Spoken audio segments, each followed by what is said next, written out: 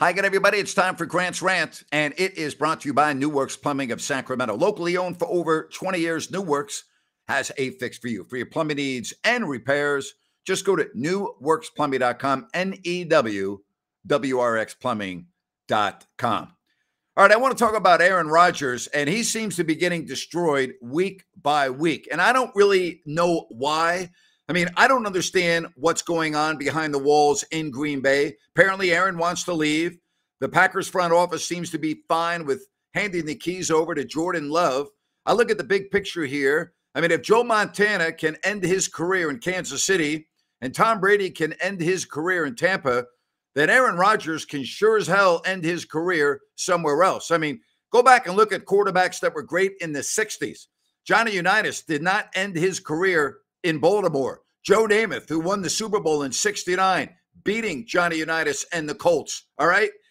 He didn't end his career in New York.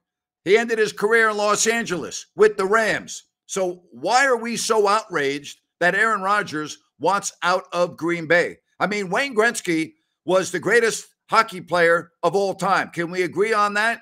Did he start and finish his career in Edmonton with the Oilers? No. He went on and played in L.A. and then several other franchises as well.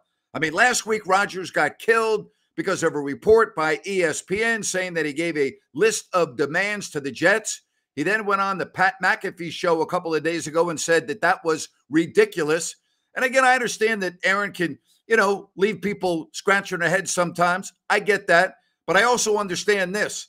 If the Jets do acquire Rodgers, they become a much better football team. Now, personally, I don't look at them as a Super Bowl contender, but look at what Brady did when he left New England to go to Tampa. I mean, you just never know. But Rodgers is going to be a first ballot Hall of Famer. He's still an elite quarterback, and the Jets are probably going to be happy as hell that they have him. And Green Bay, in all likelihood, will miss Aaron Rodgers a lot. Again, Brett Favre, all right? It wasn't that long ago that he wanted out of Green Bay. He almost took the Vikings to the Super Bowl had it not been for a awful interception in the NFC Championship game. Time will tell. Again, I understand that Rodgers can frustrate people sometimes. I get that, but I also understand his talent. And again, he's not the first, and he won't be the last to end a glorious career different from where it started. And that's my rant for today. Hey, join me a little bit later, right here. 3 o'clock Pacific, Sean Salisbury.